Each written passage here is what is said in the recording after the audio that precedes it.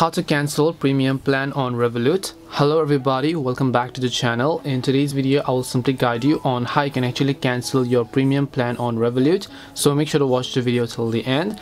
If you'd like to cancel your premium subscription on Revolut, all you have to do is, first of all, just go ahead and launch the Revolut application on your phone.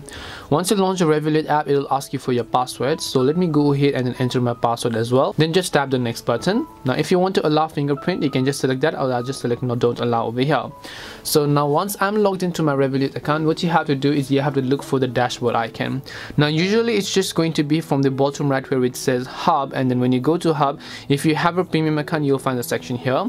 Or what you can do is just tap your profile icon from the top left of the screen. You'll just come to your profile page, and then here it'll show you whether you have a premium or a free account. Then once you come to this page, you want to scroll and then look for the option called plan, so you can just tap on the plan option. When you tap on plan, right over here you can see it says upgrade, but if you already have an upgraded plan, then you'll find the option to cancel your membership. Just click on the new chat, and you can also actually chat with the customer support team, because most likely sometimes what happens is that if you're not being able to cancel it yourself, you can just talk to the customer support team, directly call them, let them know that you want to simply cancel your subscription, and then you should be good to go. And this is it for today's video on how you can cancel your premium plan on Revolut. We hope the video was really helpful, and if it did help you, make sure to leave a like and subscribe to the channel. If you have got any more questions, queries or doubts, feel free to also leave them down in the comment section.